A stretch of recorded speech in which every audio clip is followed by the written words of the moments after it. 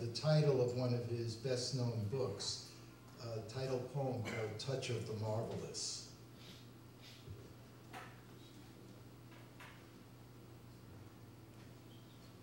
The mermaids have come to the desert. They are setting up a boudoir next to the camel who lies at the feet of roses. A wall of alabaster is drawn over our heads by 4 rainbow men whose naked figures give off a light that slowly wriggles upon the sands.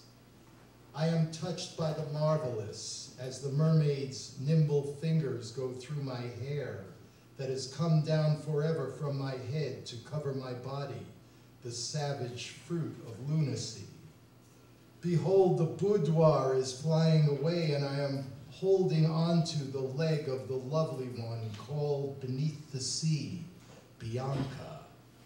She is turning with the charm of a bird into 2 giant lips, and I am now falling into the goblet of suicide. She is the angelic doll turned black.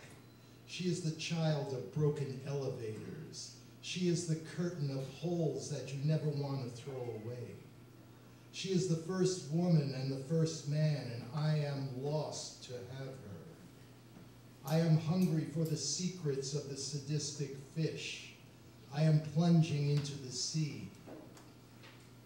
I am looking for the region where the smoke of your hair is thick, where you are again climbing over the white wall, where your eardrums play music to the cat that crawls in my eyes.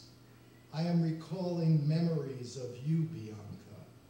I am looking beyond the hour and the day to find you.